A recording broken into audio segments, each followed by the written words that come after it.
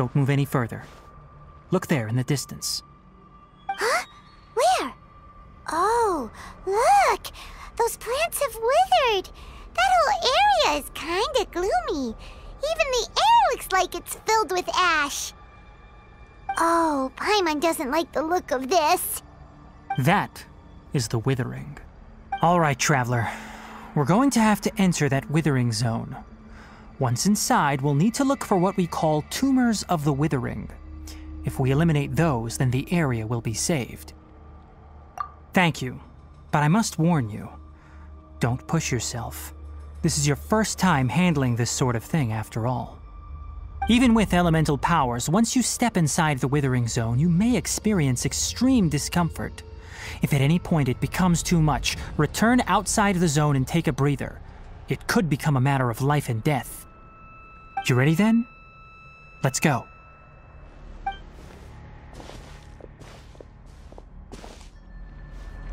First, we must locate any branches sustaining the withering zone.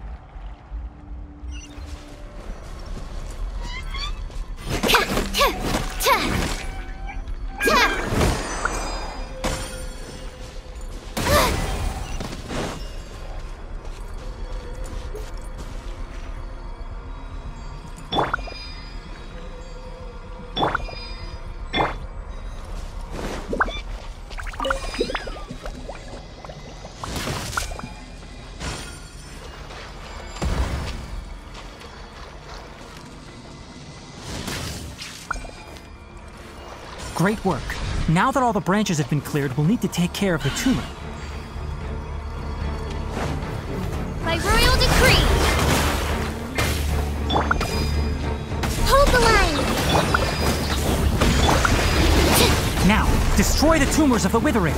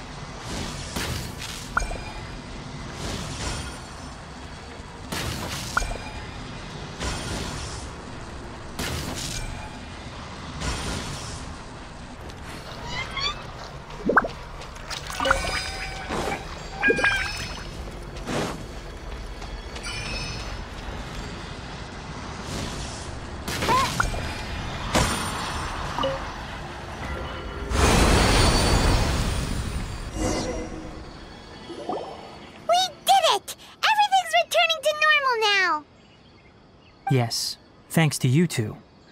We were able to quickly restore this area back to normal. Tighnari?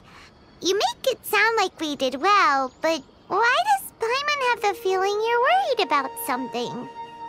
It's that obvious, huh? Alright, it's like this. Recently, the rate at which the withering zone appears has been increasing. Even though we were able to quickly clear that withering zone, it won't be long before another one appears. If that simply meant more work for me, then that wouldn't be an issue. But it's far more severe than that. The withering is leaving lasting effects on the rainforest itself. For instance, even though we cleared out the withering zone, many of the plants that were affected will not recover. This presents a crisis for the ecosystem itself. Many plants in the rainforest are already in decline, directly impacting the wildlife that depends on those plants. And most disturbingly, as the appearances of withering zones have started to increase, Kale's case of Elazar has also become more serious. Huh? Well, why's that? I'm still not sure of the exact reason. However, I've received word from acquaintances at the academia that similar cases are being reported for patients with other conditions. No, none that we know of. The withering has been recorded in Sumeru for millennia. It's said that it originates from the depths of the world. By the way, have you heard of Irminsul before? Irminsul is a tree located deep beneath the surface.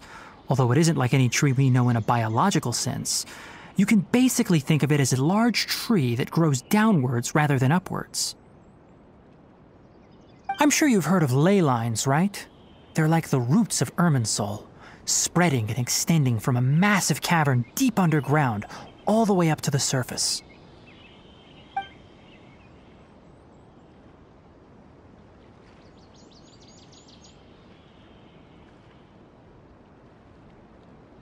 Ley lines continually absorb the memories of this world, which are then funneled into Irminsul, allowing it to collect knowledge and wisdom from ancient times to present day.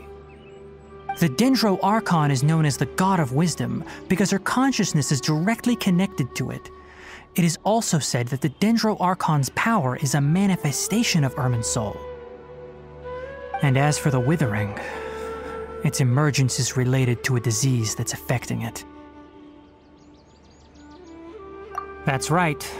My ancestors learned of this from Greater Lord Rukkhadevata's familiars a long time ago.